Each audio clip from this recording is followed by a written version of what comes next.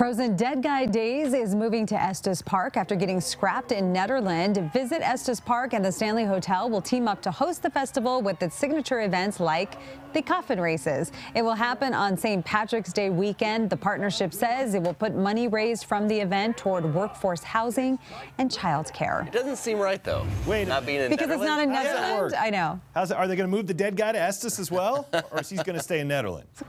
These are all good questions. No word on that. All right, we got to get to the bottom of this, get some answers. 7:02 for our official sunrise.